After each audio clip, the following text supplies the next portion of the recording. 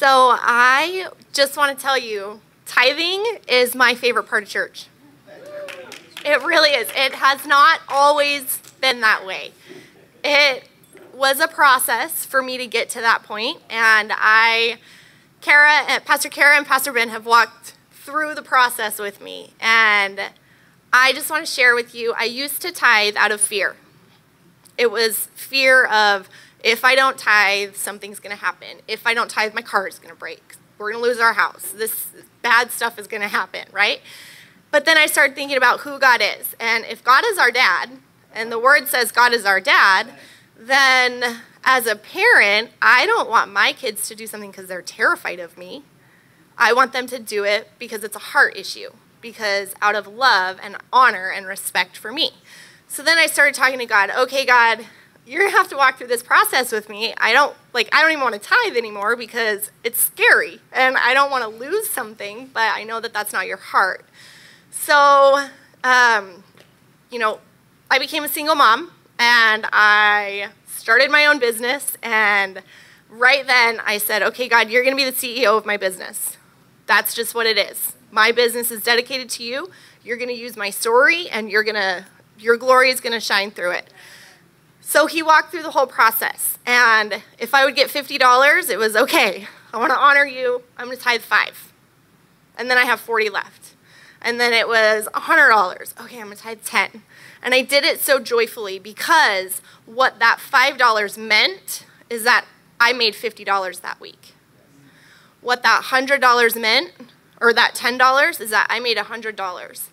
And I was very faithful with, $10. It's not very much, but it is a Starbucks, and I love Starbucks, and so that was a sacrifice for me. And so it was, okay, I'm going to just be faithful, and I'm going to honor you. And then, so that was like a 1.5-year process. It was not an overnight process. I did not love tithing overnight. But God was willing to get dirty with me, and he was willing to go through the process with me. So on Monday, I hadn't been to church for a couple weeks, and I've been selling stuff because we're moving. So I had an envelope of all the money that I'd made. I was like, 10%. Okay, I'm just going to put it in the envelope. And I walked up to Ben, Pastor Ben, and I said, here's my tithe. But what you don't know is that day, I paid all of my bills, and I only had a little bit left in the bank account. I didn't have a lot. And it was, okay, I have to go on a work trip. This is what was going on, in the natural. I had to go on a work trip. I didn't have money for groceries. I had this amount of money, and it was fear. And that's what the enemy does, is he puts fear in the natural in us. And so I said, okay, God, I know that you're faithful. I know that you're my dad. I know that you're my supplier. I know that you're going to take care of my needs because you have every step of the way. So I'm just faithful. I'm going to give this money to the church because what you can do with it is more than I could ever do with it. So then that night I got paid, and it was more than I thought I was going to get. And then 2 days later, I got paid again, and it was like double what I was supposed to get. And I just want to encourage you, if you're not a tither, just talk to God and ask God. I hate using the word test. I don't like that word. I think it's not a good word because I don't like when my kids test me. I don't like when they stand on the line and say, what are you going to do about it, Mom?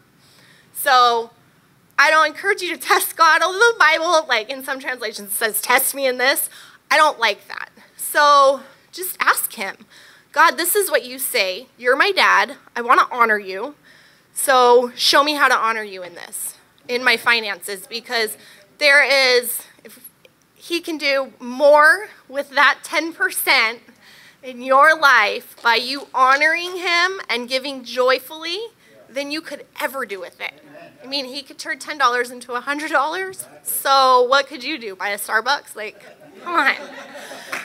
So I just want to leave you with this. I've just been soaking in Psalm 119. It says, you're blessed when you stay on course, walking steadily on the road revealed by God. You're blessed when you follow his direction, doing your best to find him. You, God, prescribe the right way to live. Now you expect us to live it. Oh, that my steps might be steady, keeping the course you set. And then I skip some, and it says, I'm going to do what you tell me to do. Don't ever walk off and leave me.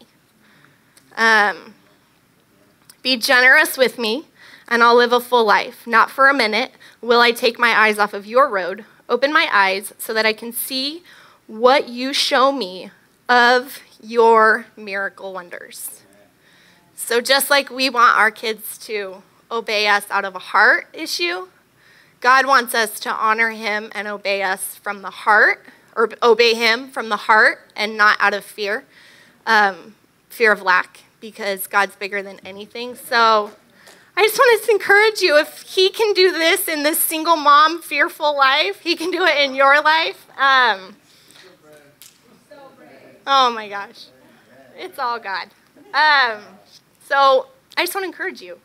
Tithe if you're not a tither. If you're a tither, good for you, and continue to bless the church and continue to do it out of your heart and not out of fear. And so that's my little tidbit of Amen. my Thank story. you. Thank you so much. That's so powerful. Why don't you